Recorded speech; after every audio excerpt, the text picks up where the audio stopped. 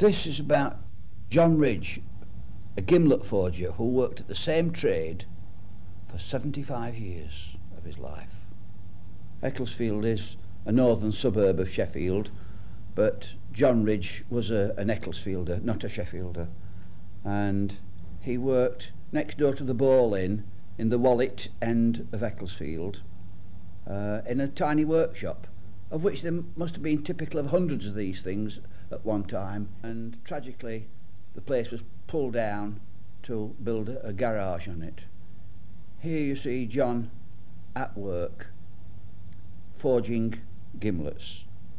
A gimlet's a tool for making small holes in wood, typically 2 to 6 millimeters diameter, and people would use them for making holes for screws and putting small holes through pieces of wood for whatever reason.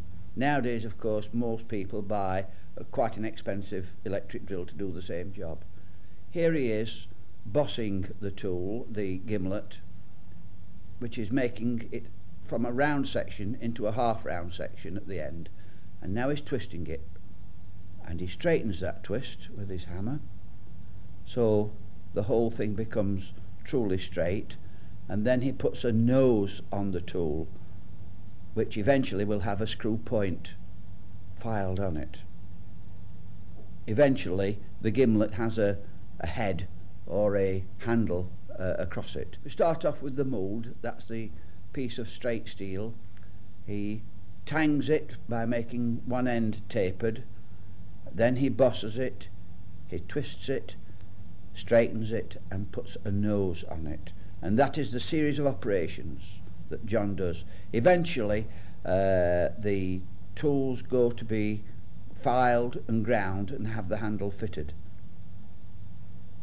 Here we see in slow motion John actually at work, and if you count the number of twists on every gimlet that he produces and the number of blows with the hammer, you will find that they are all identical.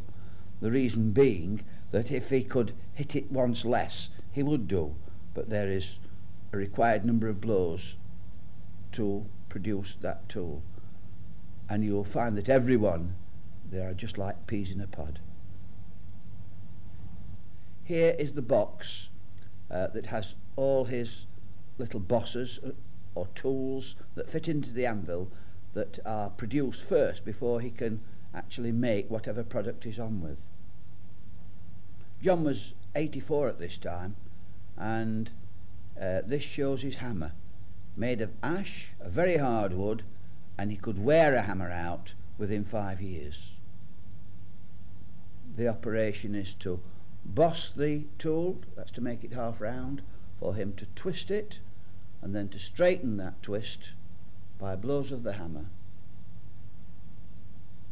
And of course, as he's hammering it, his left hand holding it is twisting it round so that he gets the hammer in exactly the right position, and then he noses it by putting the conical nose on.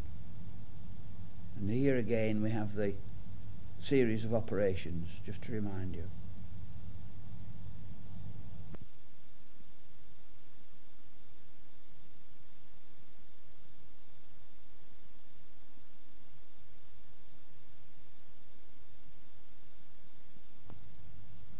The people he worked for in Sheffield, the major manufacturers, used to send John steel out that was cut up into short lengths so that he could then actually do the actual forging process, and they were eventually taken back to Sheffield to be ground and to have the nose filed on. That's the little screw part at the front that pulls the gimlet into the wood.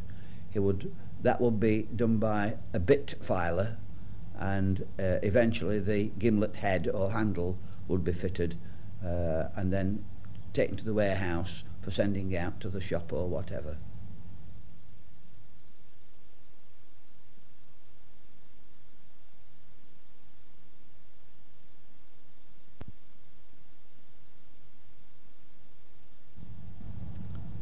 Mr. Sorby, scissor forger. This was taken on a hot day, bright sunshine outside, pictures dark as pitch inside, and very difficult to photograph.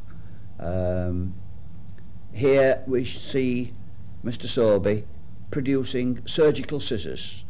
The process was done in the 60s still for the production of small runs of scissors for surgical use. Here we see him punching a hole through the steel. The hole eventually will be the formation of the bow where one's thumb goes through. Another part of the process is in swaging down the shank of the scissor. That's the part between the blade and the bow.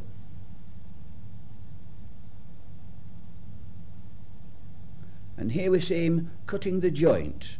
That is the angle of about 45 degrees where the two halves of the blades come together is actually formed by holding the steel at that angle on the edge of a tool on the anvil.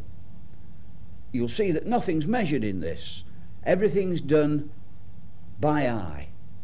There may be the odd chalk mark somewhere or other that he just sees. This is a very interesting operation. This is opening out the bow of the scissor in order to make the part where one's thumb goes through.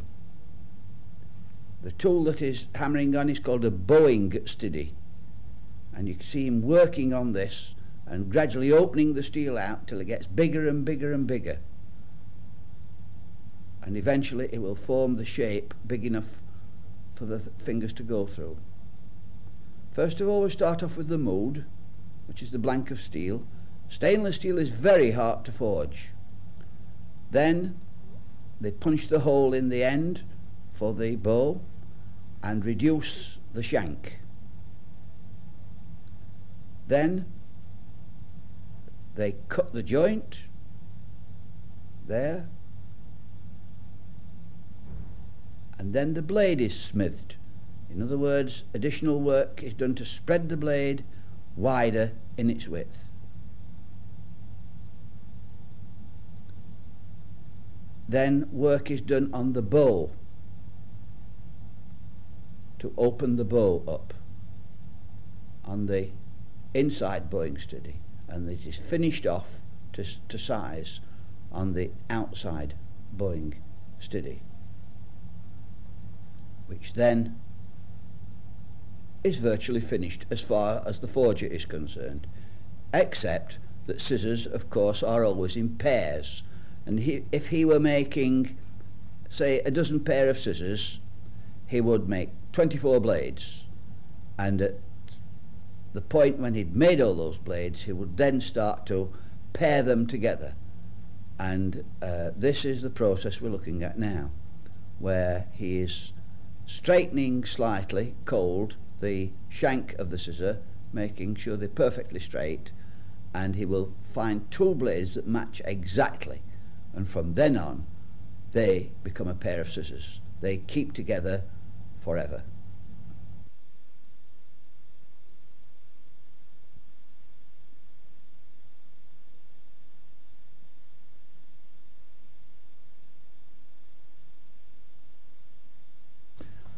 Bob Pryor was making the iron or cutter for a spoke shave. A spoke shave's a tool, something like a small plane or a handle about 10 inches long, in which a cutter is fitted by means of two tapered ends called tangs.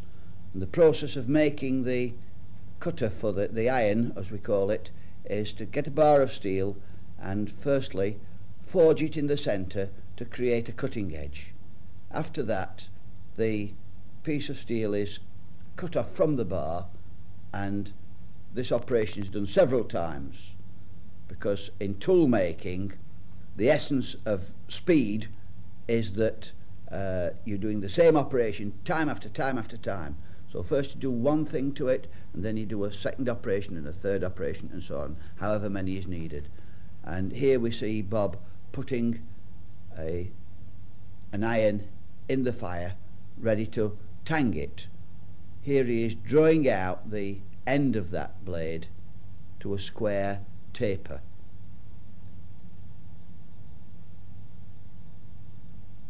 He then puts it back in the fire to do the other end. And both have to be exactly alike, otherwise when the finished piece is taken up to the man who actually makes the wooden spokeshave, it will not fit, and there are problems. Bob Pryor used to forge the spokeshave irons. His brother Charlie used to make the spokeshaves. Here we see them bending the actual tang in order to get it exactly at right angles and in line with the actual blade itself, and both ends had to be parallel with one another, otherwise it wouldn't fit into the wooden frame that it was about to fit.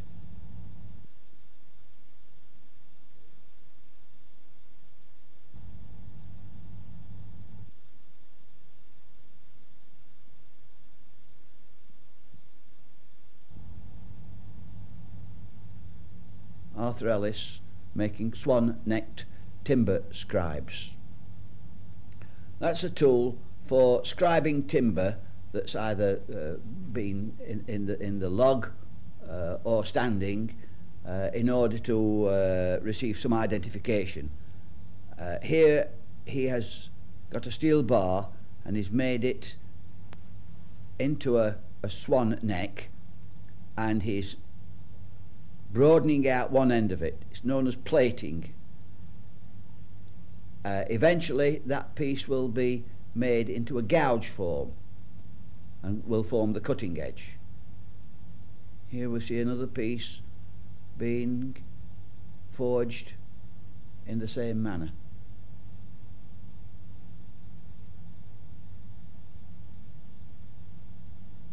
Now you see him using his hammer upside down. The reason being that the back of the hammer is soft while the face is hard, and he didn't want to mark the chisel end. Here he is turning over the edge of the plated tool to form the gouge. He's turning it right over with the hammer, and he inserts a bar of steel so that it gives it size. So it makes it 1/8 of an inch thick or 3/16, whatever he wishes. Eventually that piece of steel will have the end cut off, formed into a tang so that a handle can be fitted.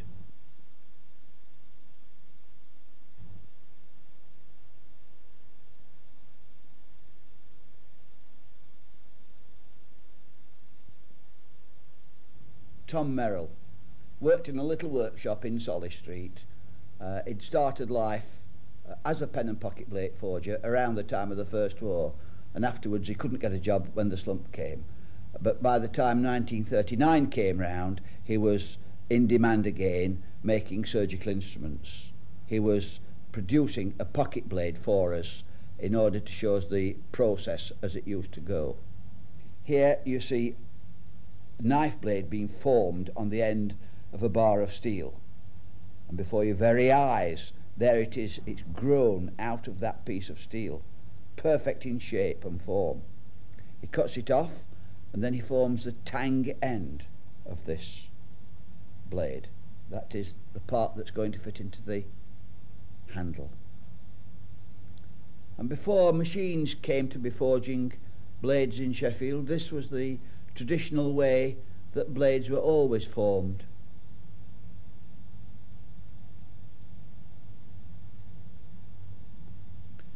You'll find that when he's generally finished forging, he lets the hammer just bounce on the anvil face. He doesn't sort of just put it down, he keeps it in his hand most of the time. Breaks it off from the piece of steel to start to form the tang again. Tom was a very good raconteur. He could tell a good tale. Coke was used for heating up the steel.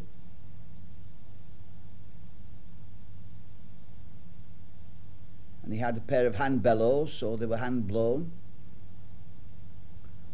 Here again we see how wonderfully each blow counts on the blade that is being formed. If you looked at the section of the steel where the blade is, you would see that it was wedge-shaped, broad on the back and thin on the cutting edge, so that the grinder who has to follow the forger has a minimum amount of work to do. There were literally hundreds of different shapes and sizes of penknife blades and pocket knife blades, and if somebody wanted just 2 or 3 dozen making, then it was, when there were plenty of men about, it was far easier to have them do it than produce mechanical tools to make the blades. Here we see the hardening of a pocket knife blade. In 1992, I think there is only one man left in Sheffield who is capable of forging blades of this sort. He's in actual fact a surgical instrument forger.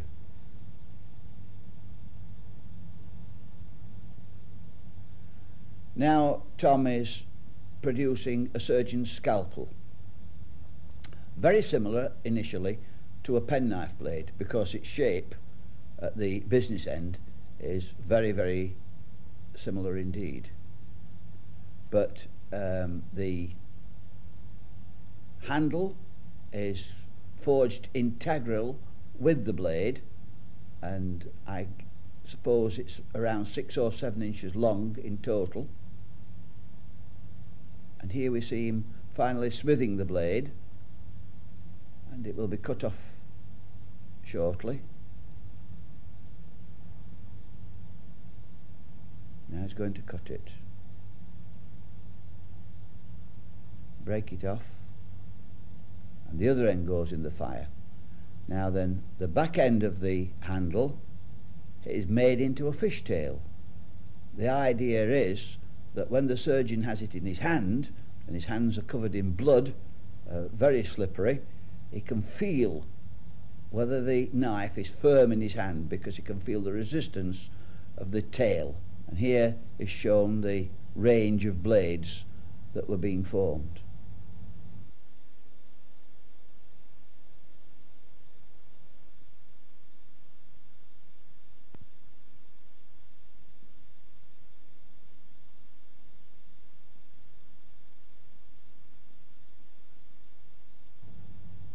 These were the only people that I saw left doing double hand forging, in which there is a forger and a striker.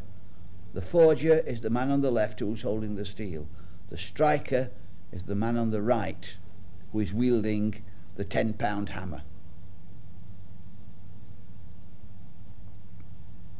With enormous force. The first operation is to cut a piece of steel off. He hammers it on top of a piece of triangular steel. It's not known as triangular steel in Sheffield, it's called 3-square. They keep turning the steel up and down as it is being forged, and wherever the little hammer hits, the big one follows, and they start in progression along the blade, ending at the point, and they make that steel wedge-shaped. And apart from the point being cut diagonally, the whole shape of that blade has been formed by the hammer.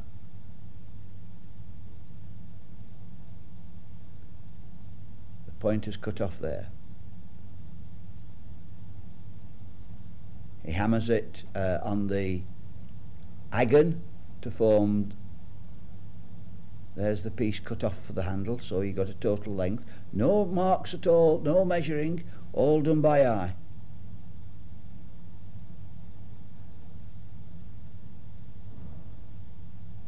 Here is another blade being forged.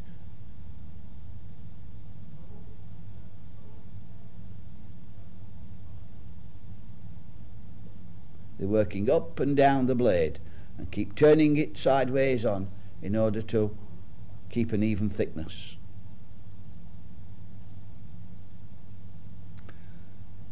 The man who is the striker in this series, Big Harry, is now in his early 70s, He's not forging anymore, but he's still doing a few days in the cutlery trade.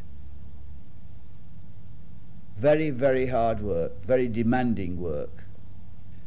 Here we see the process of making a fish knife, rather similar to making the butcher's knife, except it's very, very much heavier material.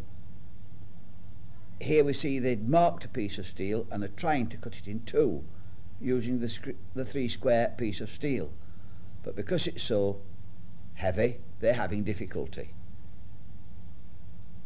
It's rather a good job that we didn't have sound on this film, because the air was blue at the time.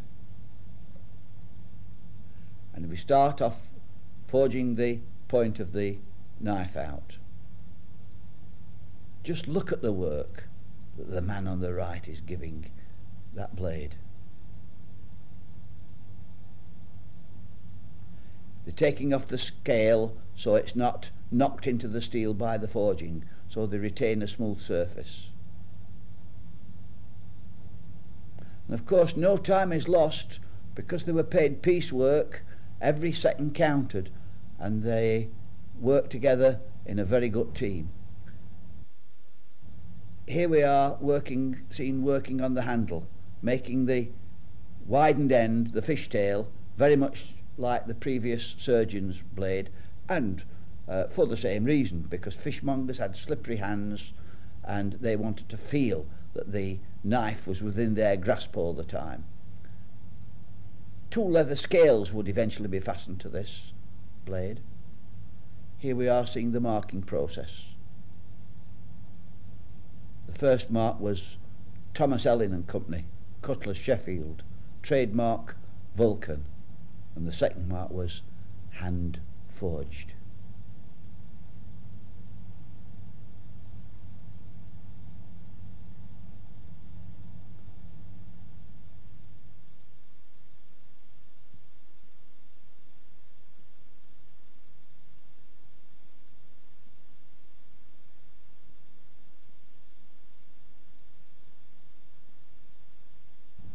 This film was taken at Claywheels Lane, Claywheels Forge, Claywheels Lane, in the 1940s, and the scythe forger was a man called Bernard Moore, and he was 3rd generation scythe forger. Father and grandfather before him, and incidentally he was the last generation. This shows you the interior of Claywheels Forge, very similar to Abbeydale Works, in that one has 2 hammers. The left hand one is the forging hammer for forging steel and iron, and the right hand one is known as the plating hammer, which is the process of spreading the steel to make it thinner and to the correct width. This is the crocodile. The crocodile is the guillotine shear that is constantly moving up and down for cutting off the bars of iron and steel to the correct length. A crown scythe blade is a sandwich of iron and steel, in which the iron forms the bread and the steel is the meat of the sandwich, which forms the cutting edge that's sharp but rather brittle, and in order to stiffen it up whilst it's in use, the wrought iron is welded to it, so the pieces of metal become as one in the initial forging process. This is a fire that was very, very smoky, the idea being that really they didn't want the carbon to come out of the steel, and so that didn't happen.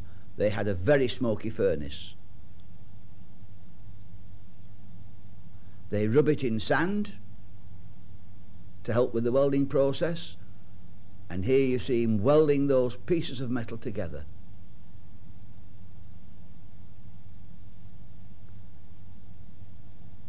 Eventually you'll see that the end of the bars of metal are a lot thinner. They will form the tang, or the part that fits onto the wooden handle of the scythe eventually. So what we end up with is a long piece of steel with an end on it. The forgeman welds up half the metal together because the tongue's around the other half. At the point known as the turn heat, the rest of the bar is put into the furnace, rubbed into the sand, brought out, and that in itself welded up. So one has a long piece of metal that is welded up solid, that is twice the length of the scythe blade. This will be cut in two. At this point, this piece of metal is known as a string.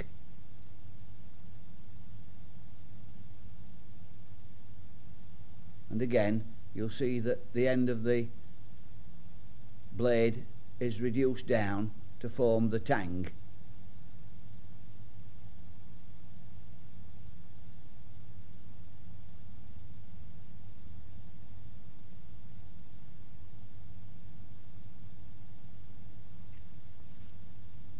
He's just straightening the string of steel, and here he is putting it on an upturned chisel, and he hits it with the hammer, which marks it where it has to be cut, and then that mark is put into the crocodile shears and the steel is cut off.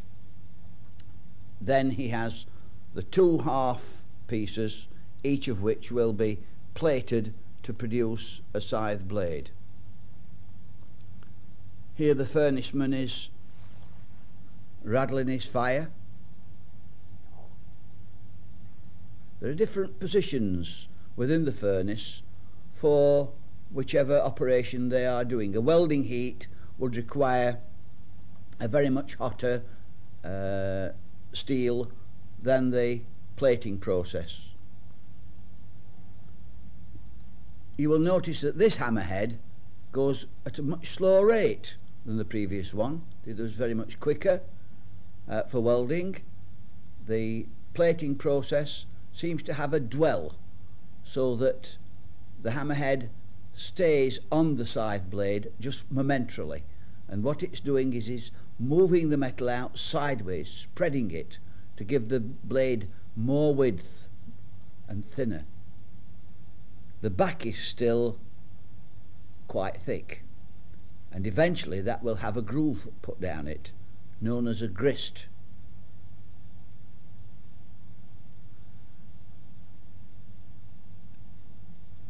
Notice how as soon as one blade is taken out, the other one is put under straight away.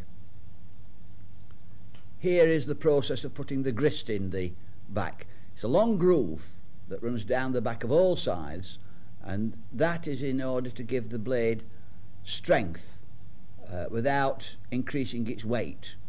And this used to be done by hand by these two forgemen.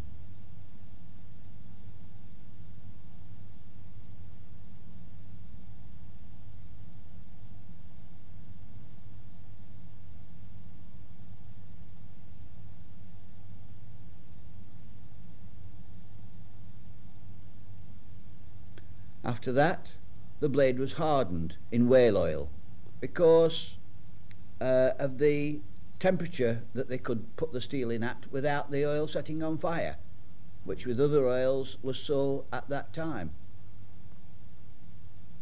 Later, the scythe blade was ground.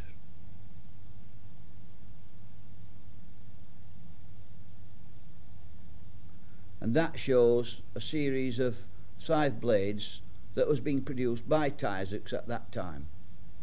Those short ones are known as bramble scythes. The thinner long ones were grass scythes. Perhaps one shouldn't forget that we used to rely on the sickle and the scythe for all our daily bread. Without it, we couldn't eat. And I think that is why Sheffield tools were so important, not only in this country, but the world over.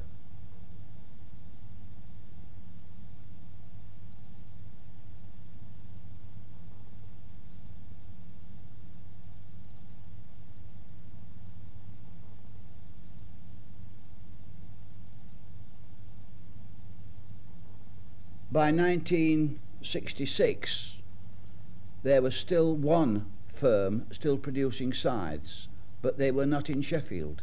They were in Belbroughton in Worcestershire. And one day an appointment was made to go and see this company making scythes in the ways 25 years on from the previous one. By that time, instead of having 4 pieces of metal welded together, 2 pieces of iron and 2 pieces of steel, by this time just 1 piece of steel was considered good enough. And here we see part of the producing a string. In fact, they didn't make it a long length cut into 2, they made it just as 1 single length, but one can see the tang being held by the tongs, and the metal is being drawn out to length and section as required. And instead of water-driven hammers, these people are using mechanically powered hammers. Here is the newer plating process.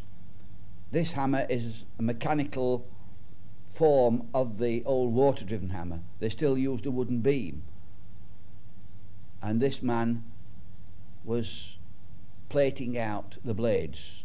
That is all he did. He didn't do the previous process, he just did the plating. And it was interesting to note, I'm talking to him, that he'd been taught his trade by Bernard Moore's grandfather, I think he said. There was a connection between the 2 families, the one in Sheffield and the one at Belbroughton in Worcestershire. And when trade was bad at one place, they would go to the other to see if they could get work there. Again, you've got the very deadbeat blow, which spreads the metal sideways. You have a very quick movement by sitting on the swing seat and moving oneself about with legs. One accommodates the length of even a 48-inch scythe blade very easily without moving or getting up at all, reaching out to the furnace. This was the process of putting the grist in the scythe, the ribbed back, and again was done, instead of 2 men's wielding hand hammers, was being done by a power hammer. Very deftly, very slick. Within 2 minutes of this film being shot, the man was drawing his fire out, he'd finished for the day. And again, if we hadn't have been there to shoot that, this would not have been recorded.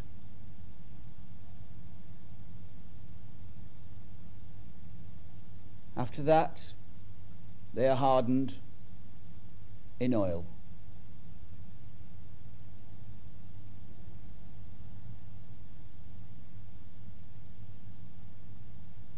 Here we are, he's pulling his fire out. That's him for the day. After that, they go to the grinding wheel. This man is dressing his wheel with a hack hammer. He's creating a series of gashes across the wheel in order to keep the grain open. Here's the scythe grinder, a big man pressing on with all his might. Wet, cold, dirty work. Don't think anybody would do it today. Highly skilled. Not able to talk to anybody. Just concentrate on the job in hand. The scythes are put in lime water after they ground, and that stops them from rusting. After that, we show sickle grinding. Sickles and reaping hooks were one of the products produced at the Belbroughton works. Although we don't show the forging process, here is a shot of sickle grinding, again showing the skill of the grinder.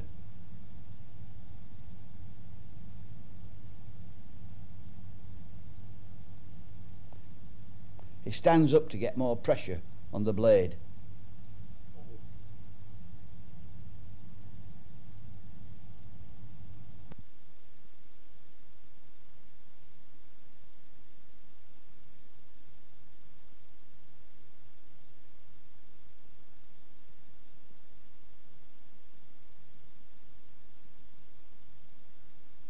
This is Webster and Senior, Prospect Road, makers of sickles, a trade that was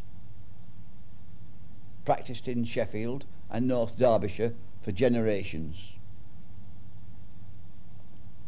I would think at least 300 years. This is the initial process. A bar of steel is being guillotined to length in what's known as a Sheffield type press. You notice it is cut off at an angle to part form the point, after which another cut is taken to make the blade thinner at one end, which will form the tang, or the part on which the handle is placed afterwards.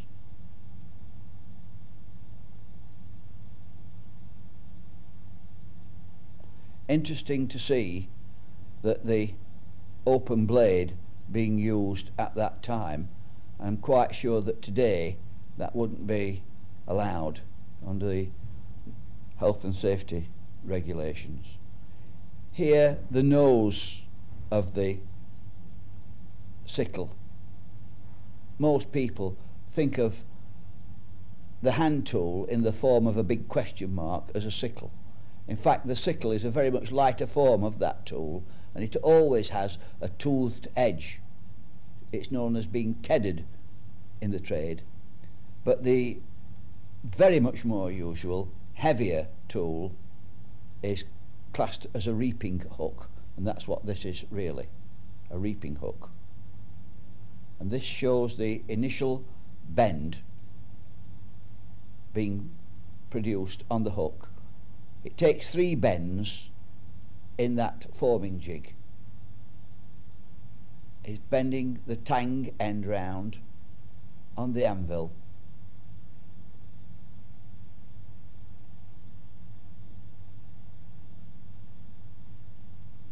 and he's going to mark it.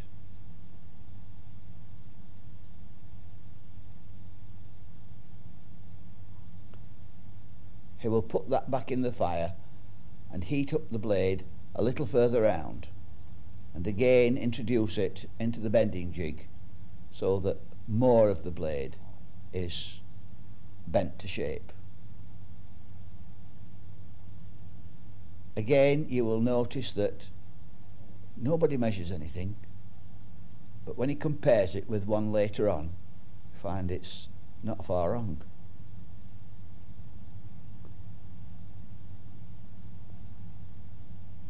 Here's the point being formed.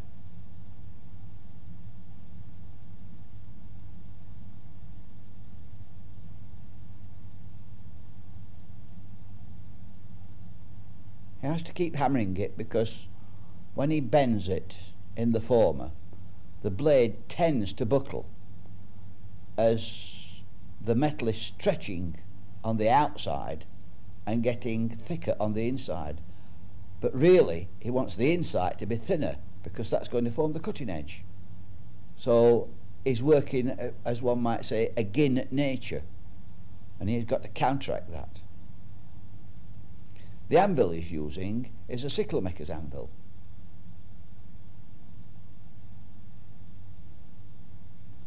Like the way he likes his fagging, this one.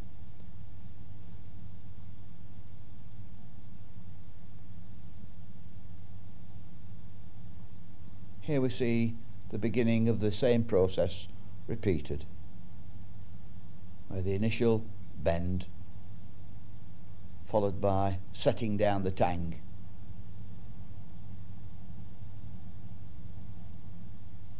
Interesting how they hold the hot metal. They can't pick it up by the hands, so they either hold it flat down by the hammer while they pick it up with the tongs, but some way or other they've got to grip it without using their own hands.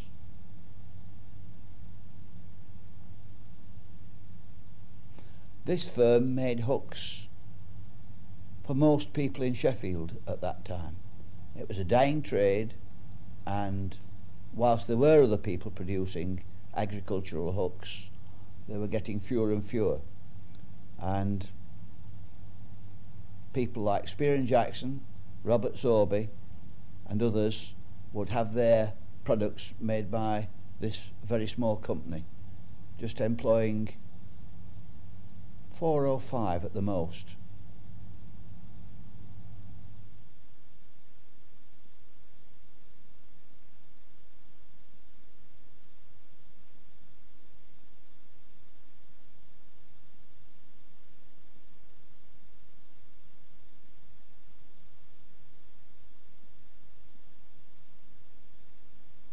This is the process of tanging. When he draws out the tang, he will balance it on the head of his hammer and see how the blade hangs. There we are.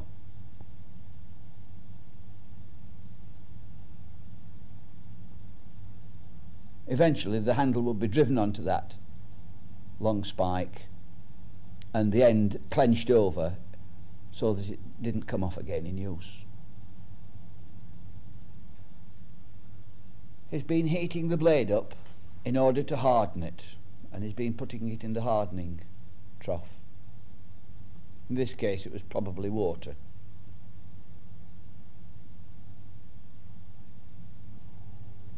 After which the blade went to the grinder. This is the initial grinding process, doing the edge and the point.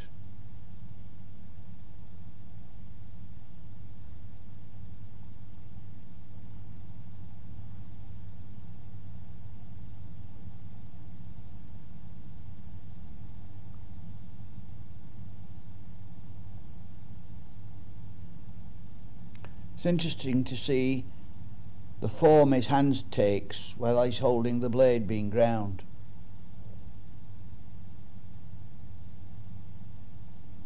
How the fingers are clenched together and the pressure that's put on them. And because of the position, the grinder's working blind, as one might say, and he has to keep lifting the blade up to see how much work requires to be done on it. He sits on a big wooden block called a horsing. In the days before the turn of the century, most grinding wheels were made of sandstone, and they could burst in use, in which case the grinder got crushed by the flying stone. And the big heavy wooden horsing, which was held down to the ground by chains, was an attempt in order to minimise the effects of any breaking grinding wheel.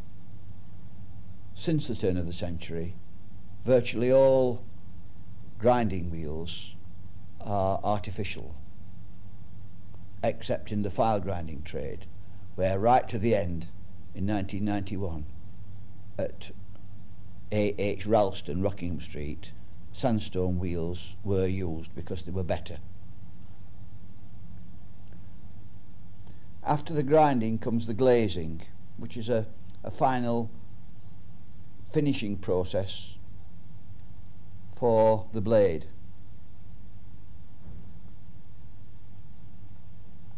And in effect it is a wheel which has a leather head or rim on it, and that rim is dressed with glue and emery and gives a finer finish to the blade than the grinding.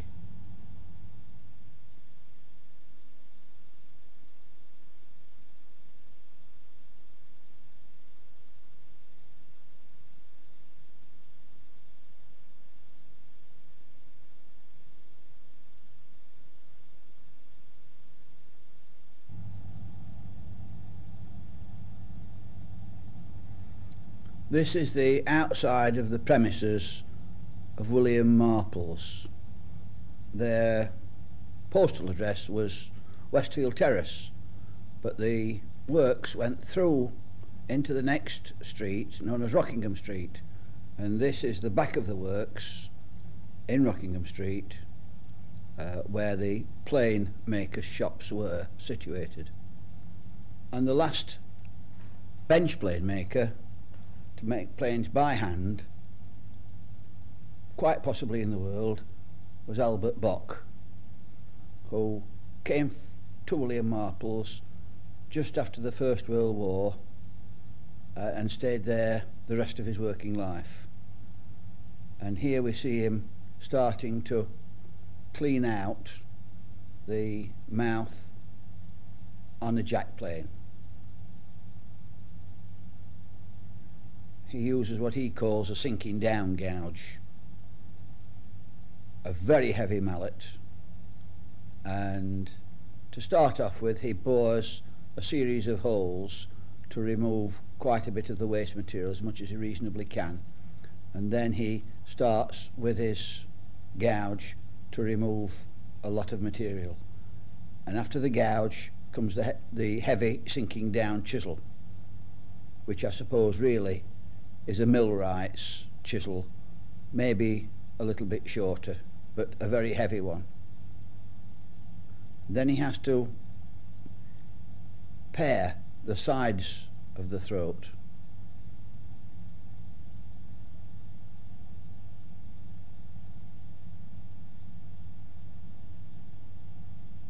Here you see him paring down the bed, and it was always a push with the shoulder to actually get the forward movement of the chisel. He told me that when he went on holiday and came back, the hard patch of flesh was like a piece of raw liver for the first few days while he got it back into form, as one might say. Here he is using a skew chisel to clean the sides of the mouth out, and more paring of the bed. That had to be dead flat so that the plane iron sat on it. Here's the skew chisel again being used to go down the side, making the width correct.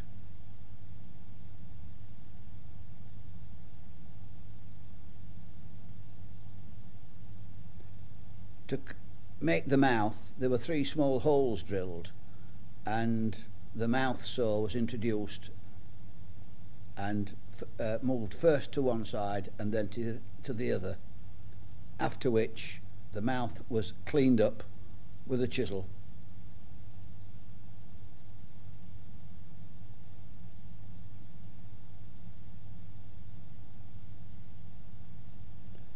He knew just how far to go by how far the bevel of the chisel went in.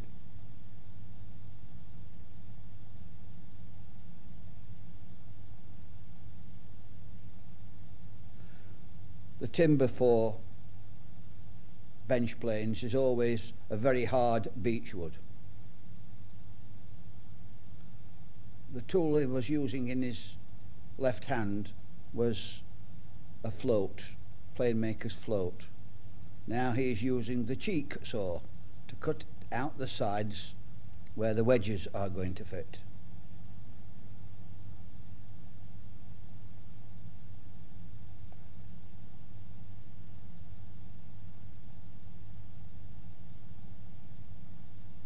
It seems so easy the way he does it, to fetch out this wood, very hard wood,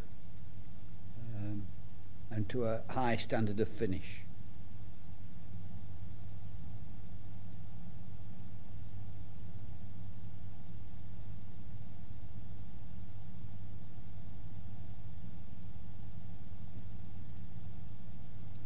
Now he's opening out the slot for the handle. A very thin chisel is used on both sides, and he clears out the centre material,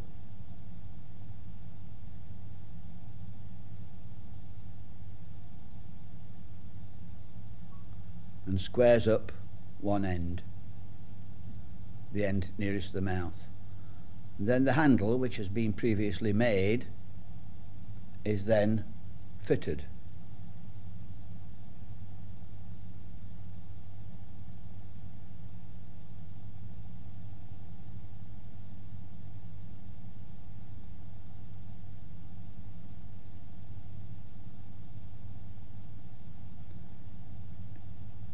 It is tapped in a tight fit, and usually there's a piece has to be cleared off with the gouge, and this shows Albert Bock clearing off with the gouge. The art, of course, is in taking off all the material but not scoring the plain stock, and all it wants after that is a little cleaning up with a scraper.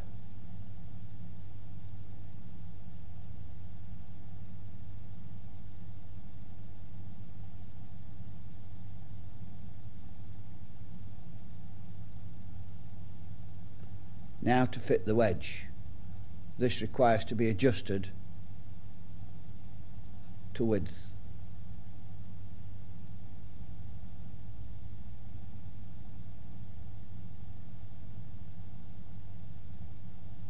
The plain iron is fitted and the wedge is tapped into place.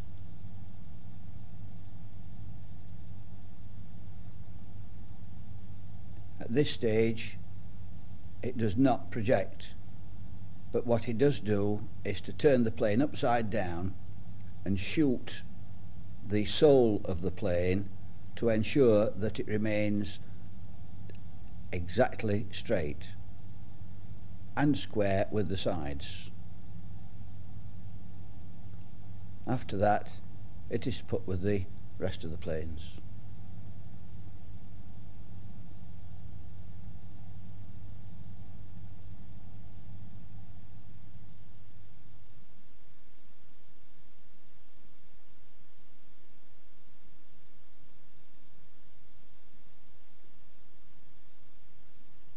This shows the making of a beechwood moulding plane.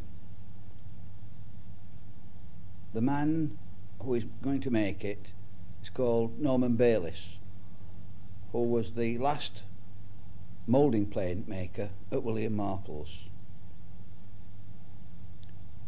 Here he is marking out the stock of the plane so the mouth may be formed in the right place.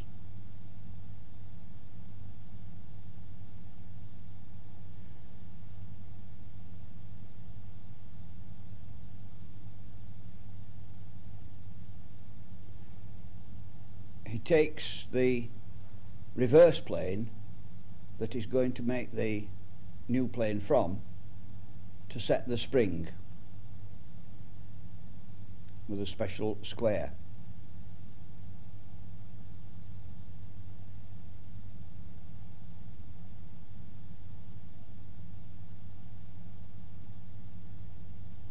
Then with a pair of dividers he marks off from the rule the distance that is required.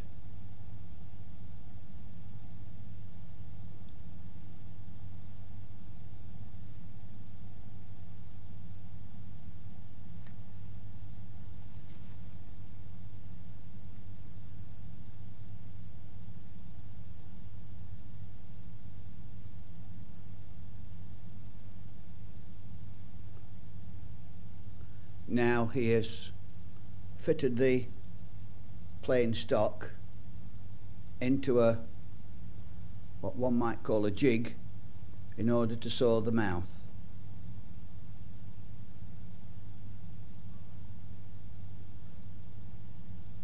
The wood that is used for moulding planes is a very, very hard beechwood,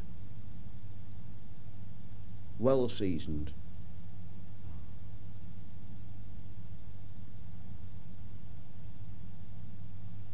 There are quite a number of different blocks of wood all to do different jobs to make the gripping of the plane easy and put it in the right position for the operations to be performed on the stock.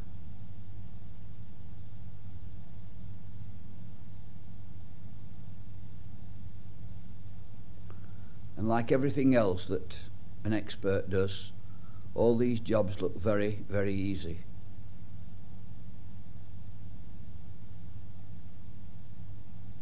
Now he's going to sink down the mouth that he's sawn out to make it go further into the stock.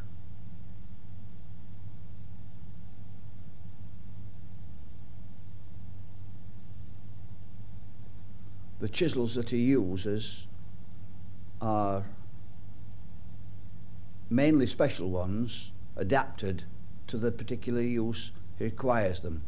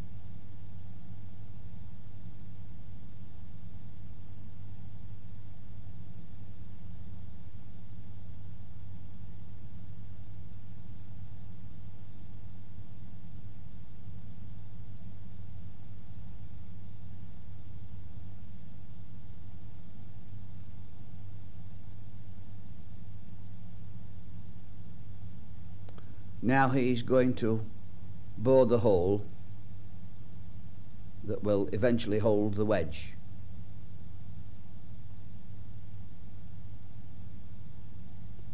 As you can see, he guesses the angle. There's no fixed guide, and having made the round hole, he then uses his floats, which is a very coarse single cut file, and first he files uphill and then downhill, and at the same time he's got to mate with the surface that is underneath that is cut, because those two surfaces interconnect, so that the iron, when it is in position, is absolutely flat on the bed of the plane.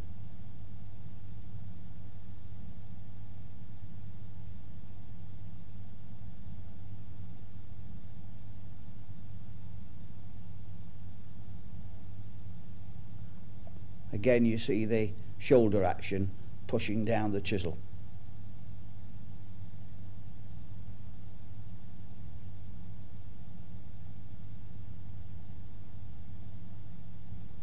Now he's running his marking gauge along the sole of the plane and taking off the excess material .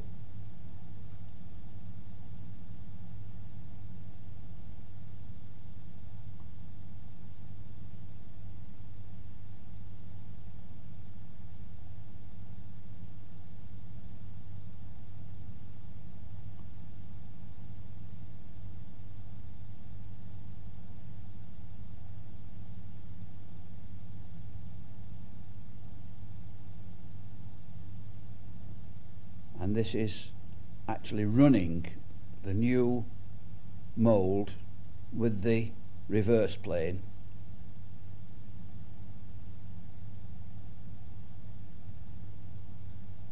The reverse plane wanted a little adjustment to make it cut smoother.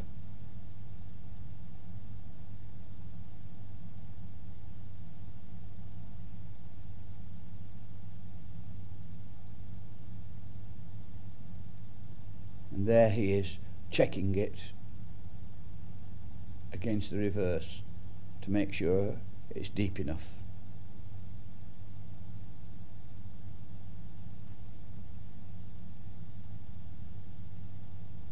Into the vise goes another block which just grips the edge of the stock.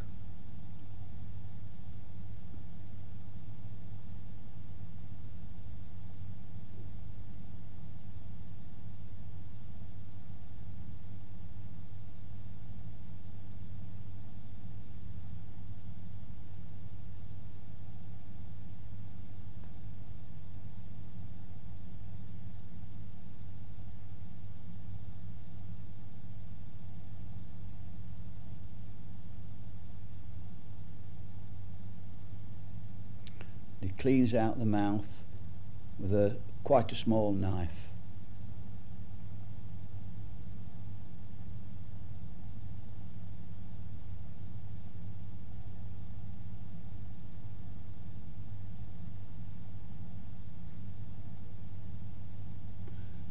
Now we're back to opening out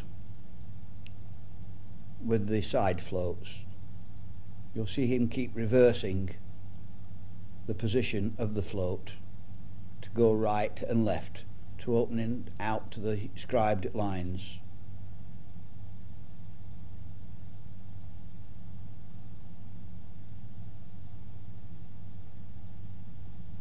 Now the ends of the plane are paired.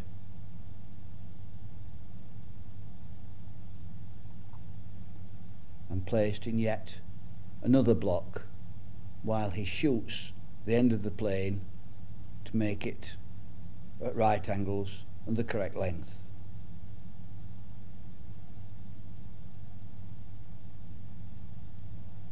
Rub with sandpaper.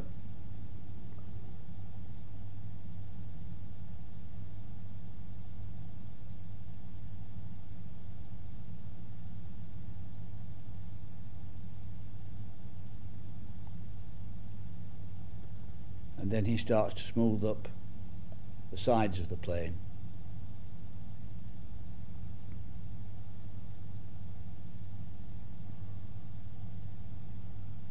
Now he's forming the rebate, again with a special purpose plane, in order to make it slightly concave.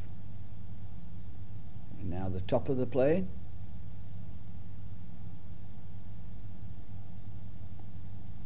A touch with a file to round off the end.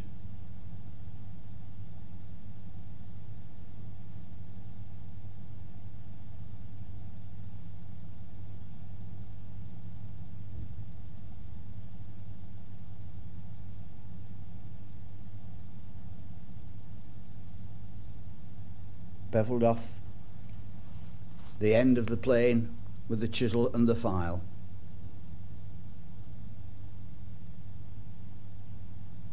Finishing off with the gouge.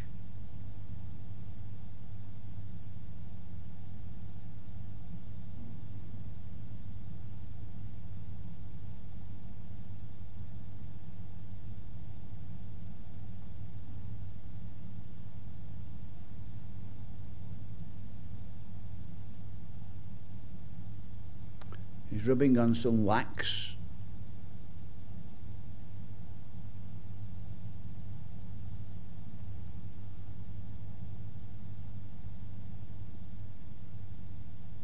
And now is the process of making the wedge. Normally this is done in a sort of frame in which maybe 3 dozen wedges are rough sawn to shape on the circular saw bench and trapped in this framework and sawn to exact length that is required. The whole thing is tightened up so they cannot move.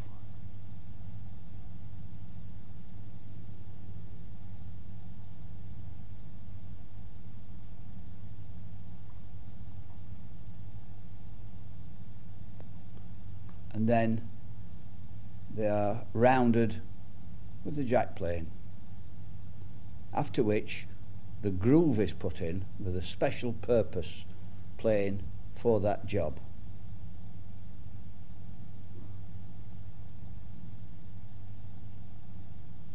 Filed up again.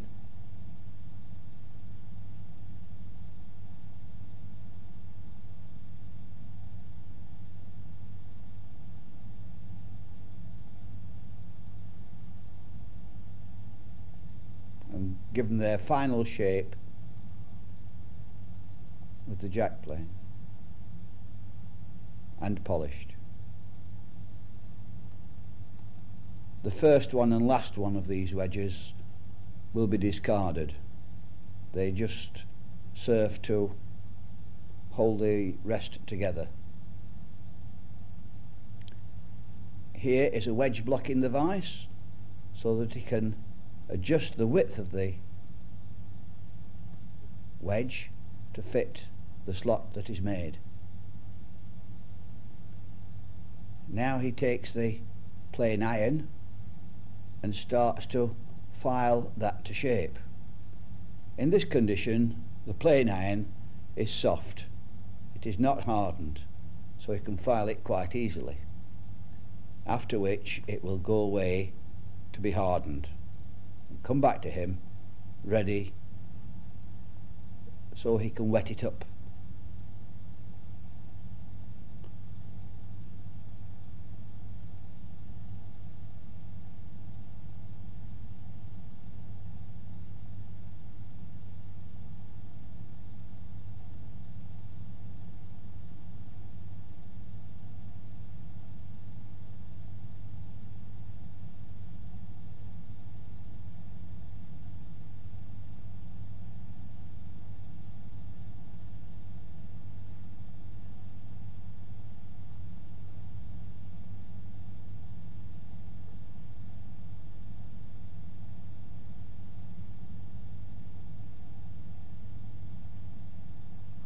Here he is fastening the wedge in the plane so he can adjust to the exact size the cutter to the sole of the plane.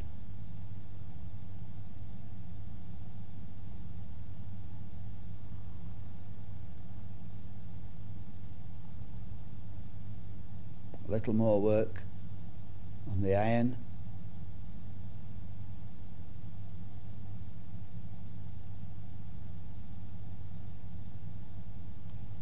And when it comes back from being hardened, then it is wetted to make it very sharp.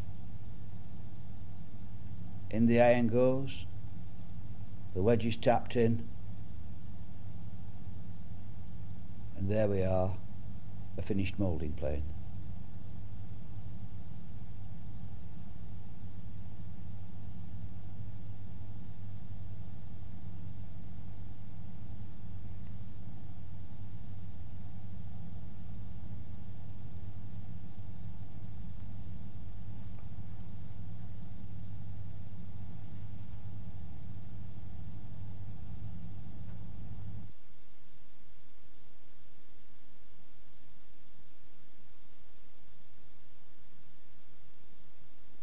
Here we are outside William Marples' works in Rockingham Street, and the shave maker and the plane maker in the mid-1960s were working in the same workshop, the shave maker at one end and the plane makers at the other.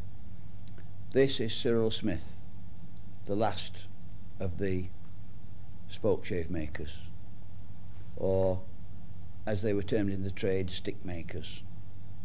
Here is his range of floats, chisels, whatever. And he starts off by having a rectangular piece of wood about 10 inches long, and from this square piece of material will turn out a tool that has no straight faces whatsoever, and what to me seems a thing of beauty. The first job is to set in the iron or cutter, and to do this he drills 2 taper holes using a very simple rotary cutter.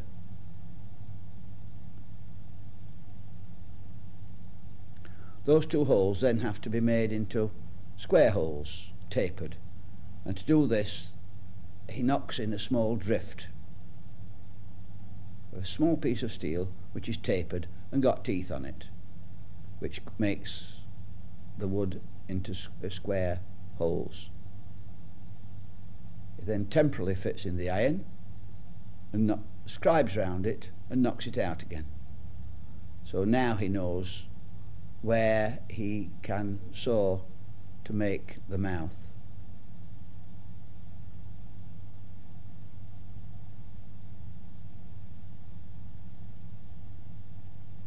This is a bow saw that he uses to cut the mouth out. I like to see the fluency with which he uses these tools.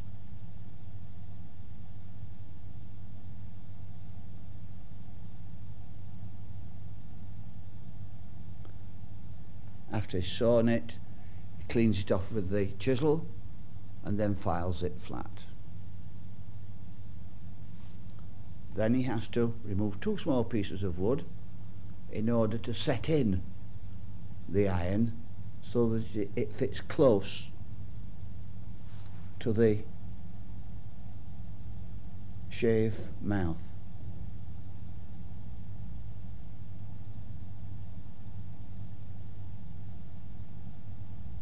There we are, it's been set down now.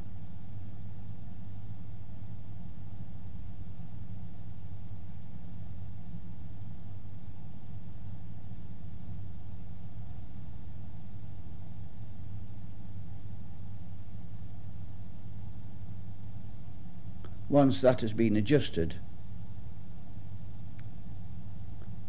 then really the rest of the work is cosmetic. Here is shown marking out where the handle is going to be sawn. He puts some fat on his bow saw blade and he starts to saw. Seasoned beech again, or boxwood, is the usual wood for making spoke shaves.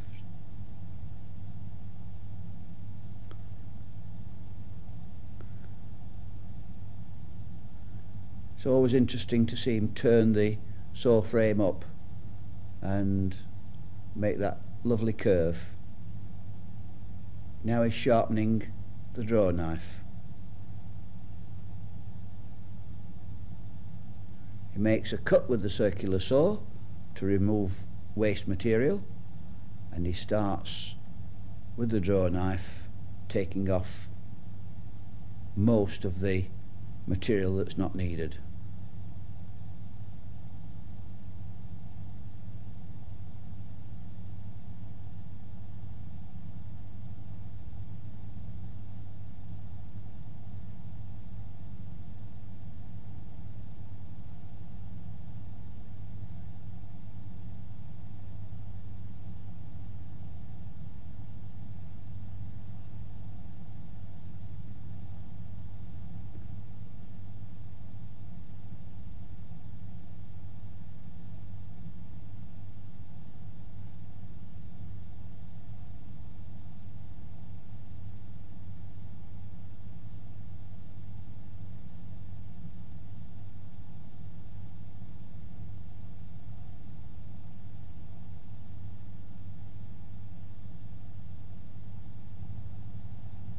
The little bits of wood that were sawn off are now put to good use so that he can hold the tapered handles in the parallel vise. They are used to make that possible.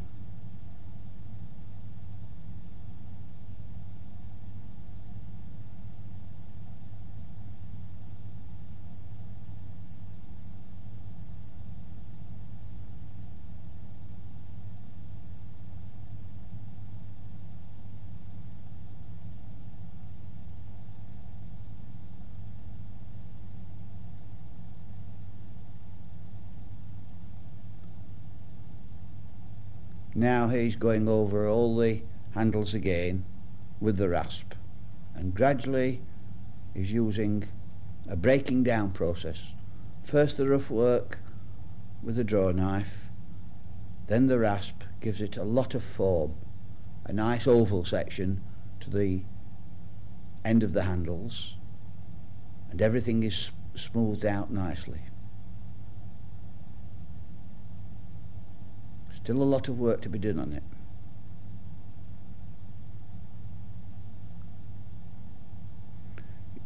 You'll notice that there are no measurements.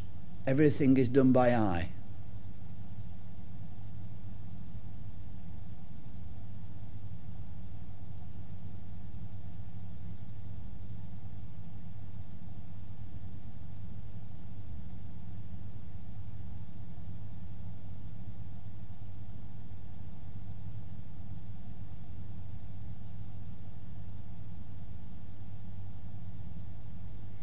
Now he uses his own spoke shave, but his own spoke shave is just a piece of wood with a cutter knocked in. There's no form to it at all, just a rough old piece of wood, but it does the job.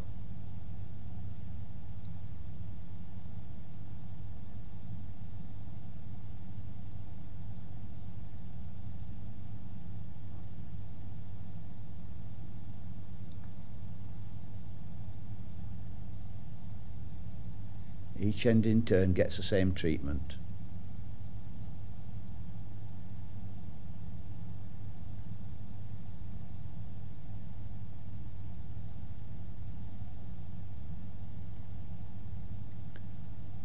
These tools ceased to be made around 1965-1966. There just wasn't enough demand for them.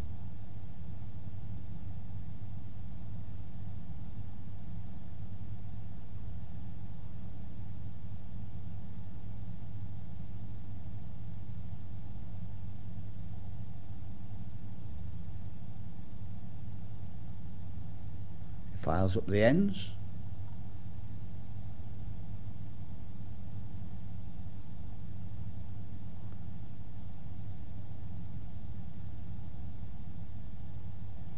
Then he takes a steel scraper and starts to scrape each one in turn.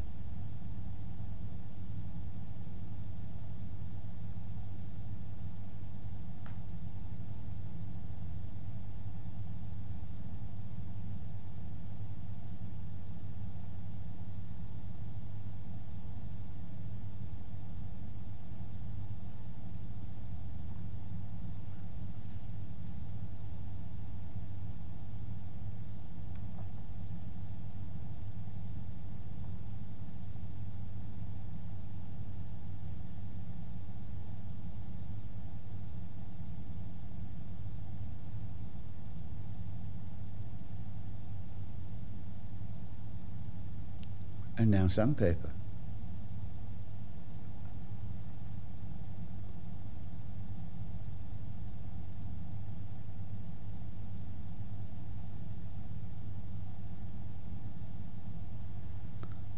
Notice how the handle fits into the notch in the bench.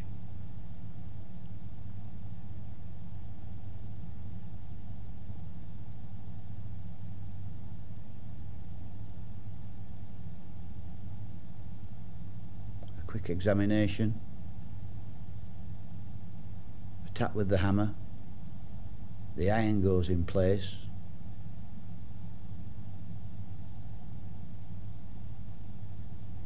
and there we are, what I think is a thing of beauty.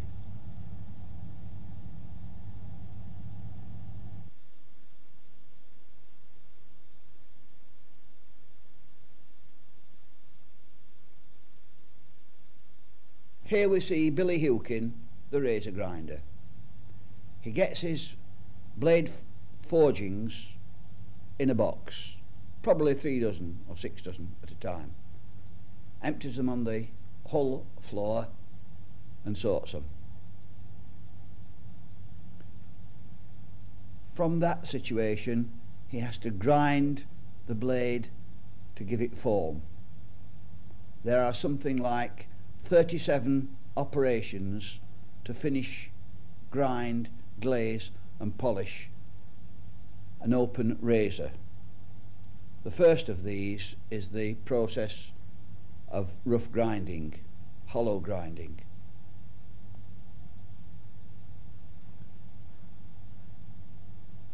Since the advent of the artificial grindstone, the operation of initially grinding the blade has altered. Here we see 2 grinding wheels running side by side, and the blade is pushed between them. The grinder's left hand is working a handle which is moving the left wheel closer to the right hand one, and as it forces the blade one to another, it makes the blade thinner till it gets down to the right thickness.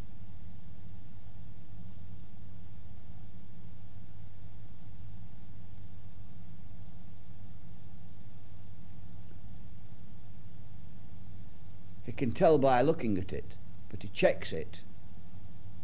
He presses the blade against his thumbnail. This enables him to judge the thickness of the blade, to know whether it is of the right strength.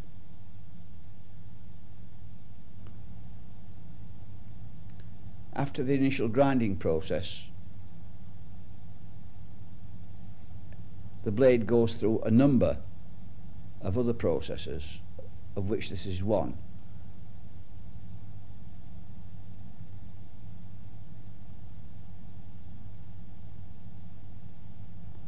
Look how quick he changes the position from one side to the other.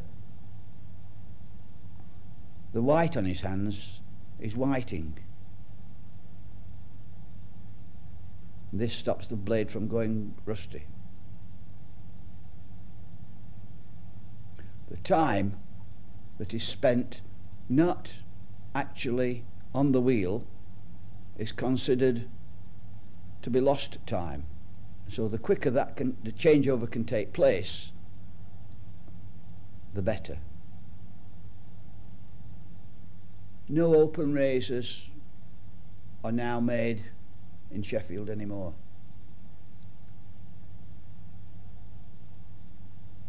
One firm in Germany is still producing them, and peculiarly enough, quite a number are made in China. After the blade has been ground and polished, it has to have its handle fitted. In Sheffield parlance, this is called setting in and wetting. This is Colin Ward, and he gets his blades from the razor grinder to put them in the handle.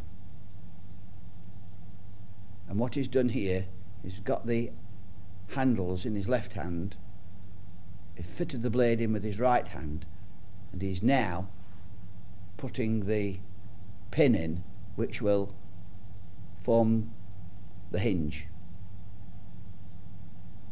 This has to be riveted on both sides.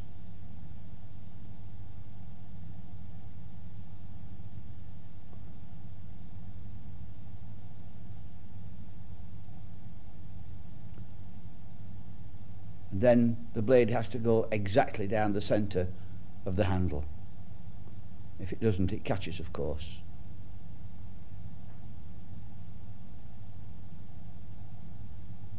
What he's doing now is to put two small washers onto a piece of wire.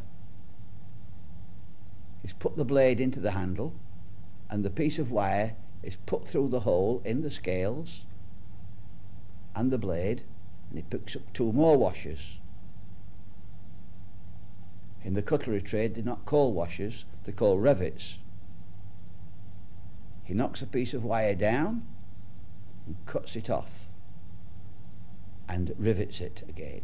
Watch his left hand, it's rolling round all the time. What that does is to give the rivet a nice domed head.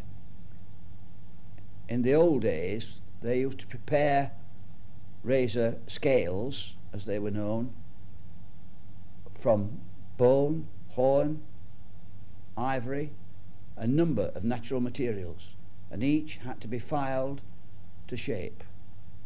This is showing a similar process, and then each has to have a hole at one end, and this is done on a horizontal drill, and you'll notice he's holding it with his left hand and his knee is pushing his hand so the drill goes forward into the scale.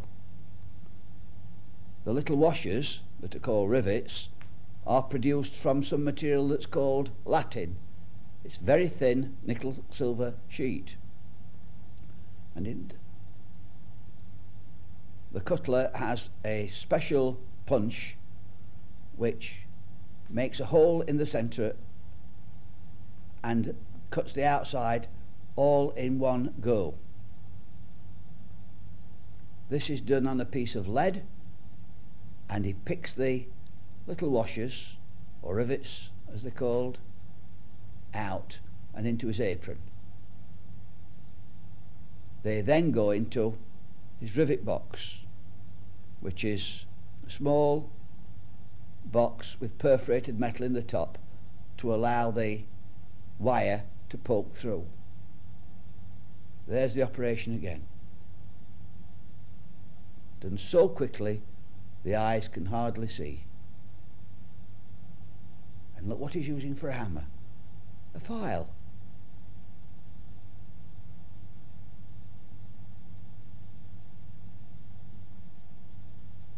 Clip. And that tiny hammer, just the right weight to spread the head of the rivet and no more. In days when scales were made of pearl and ivory, they had to be very careful so as not to split the material. Now we're coming up to the final processes. This is known as wetting, putting the very final edge on.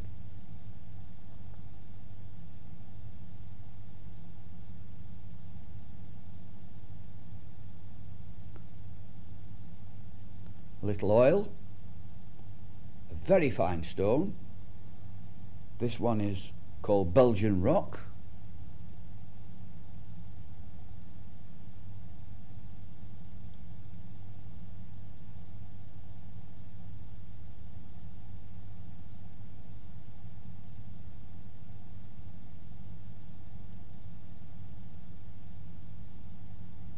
A wipe.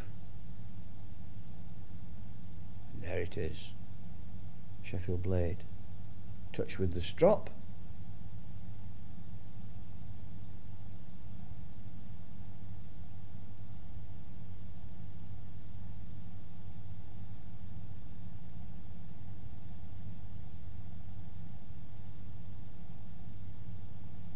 And a test.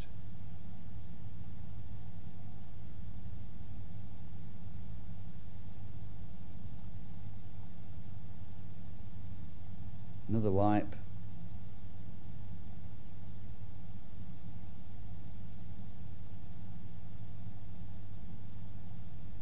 Into its little bag.